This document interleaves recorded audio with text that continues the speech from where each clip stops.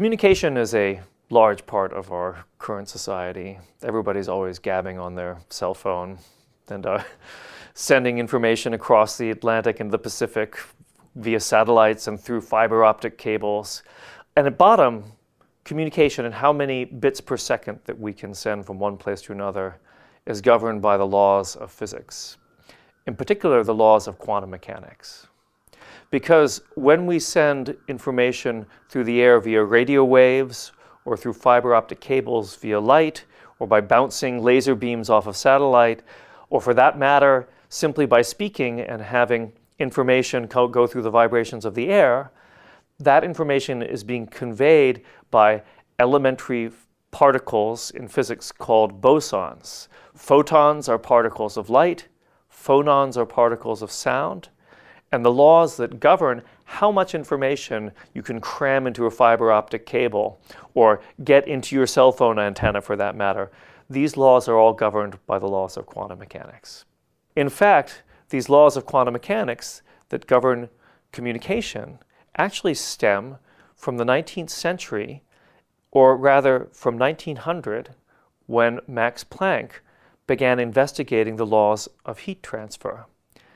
Planck was interested in the problem of how much energy and entropy could be radiated out of a hot body. A body, it's called a black body because black bodies absorb and emit light at all frequencies. So a black wood-burning stove, it looks black, and when you heat it up, it starts to glow red. And if you heat it up even further, and I don't recommend this, by the way, it will glow white because it's emitting light of all frequencies.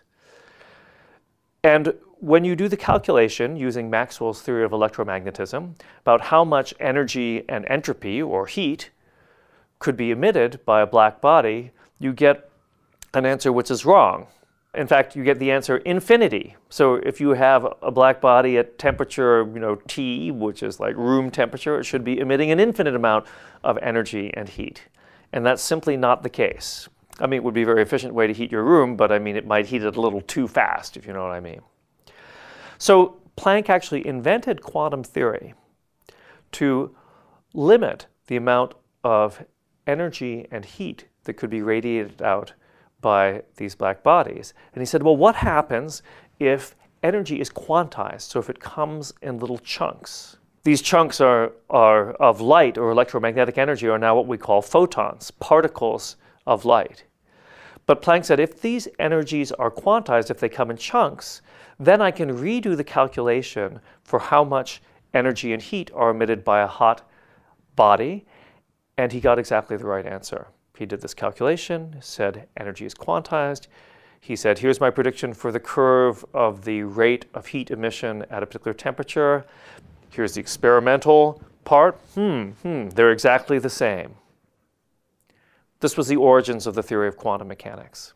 What does heat transfer have to do with communication? Well, in fact, communication is the transfer of information from one place to another.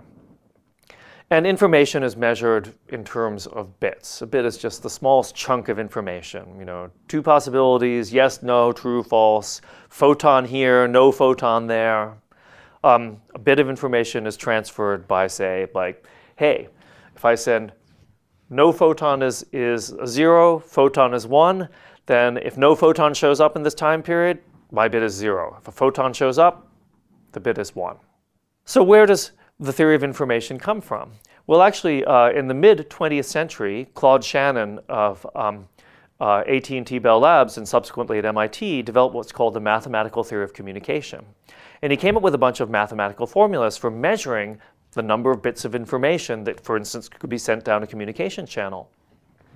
And when he went to the great physicist John von Neumann and asked him, what should I call this quantity? Von Neumann said, oh, you should call that entropy because that's what Boltzmann called it. And Shannon said, huh? Well, actually, I wasn't there, so I don't know what Shannon said. But Shannon said, what, entropy? And von Neumann said, yes, entropy is the amount of information that exists in the vibrations of molecules and the wiggling up and down of the electromagnetic field. Entropy is a kind of a measure of the randomness of the behavior of physical systems. But really, it's the number of bits of information that are needed to describe how atoms and the electromagnetic field are wiggling up and down at random. When Planck was calculating, using his newly minted laws of quantum mechanics, how much heat and entropy could be transferred by radiation from a hot black body, he was coming up with the rate at which information can be transferred from this body.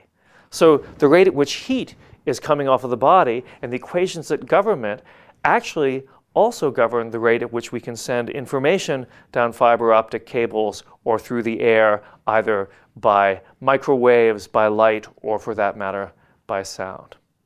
Just in the same way that quantum mechanics has its origins in coming up with Planck's black body law, and Planck's black body law in turn governs how much information we can send down fiber optic cables. In the more recent years, we can turn the method around. So we can use the physics of communication, the physics of information processing, how we build computers that operate at the quantum mechanical scale, how we send in bits of information on individual photons. We can use this to attack problems of heat transfer again. But now problems of heat transfer at very, very tiny scales. My colleagues and I for years have been developing the physics of computation, the laws of quantum mechanics that govern how bits flip and how you process information at the scale of atoms and elementary particles. But because this physics governs computation, it also then governs heat transfer. Planck came up with quantum mechanics to describe heat transfer. The laws of quantum mechanics describe communication and information processing. And now, with our newly found laws of how information gets processed at the very small scale, we can go back and look at how heat gets transferred at very, very tiny scales. So we can imagine, for instance, an experiment, and this is not an imaginary experiment, it's a real experiment performed by my colleague Gang Chen down the hall, in which you take a tiny sphere that's only a few tens of nanometers in diameter, so it's a few hundreds of atoms across, and you move it to within a few atoms lengths of a solid surface, and you can measure how much heat flows between the surface and the sphere. So-called nanoscale heat transfer, because it's heat transfer that's taking place at the scale of nanometers, billionths of a meter. Now, when you look at these experiments, there are strange and weird anomalies, funny things that happen that you wouldn't predict at all. The most remarkable and obvious thing is that Planck's law of energy transfer from hot black bodies breaks down at this scale. And once you get very close to an object, the amount of heat transfer that you can get between these two objects is hundreds or thousands or even millions of times higher than the amount of heat transfer that Planck would have predicted. So how can we understand this by using the physics of computation?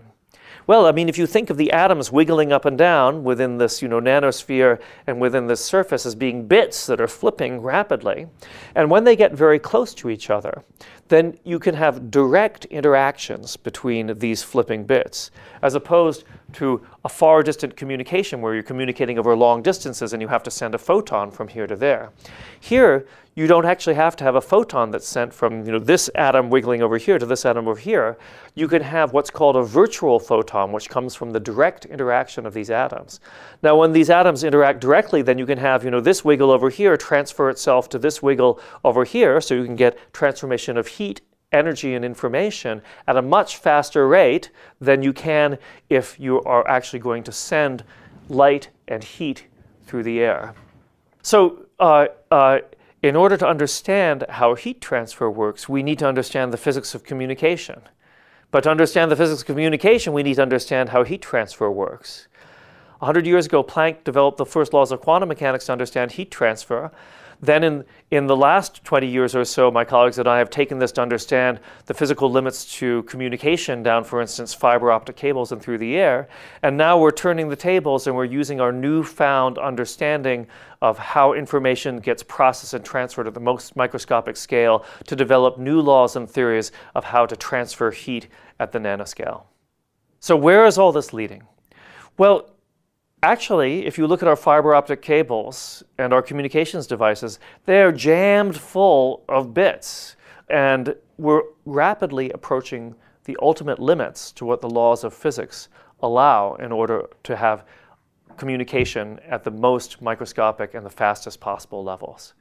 So what we're aiming for is to come up with the theories of how much information we can send down these cables and to come up with physical methods for attaining them by using funky and wacky quantum mechanical states to send very large amounts of information down these cables.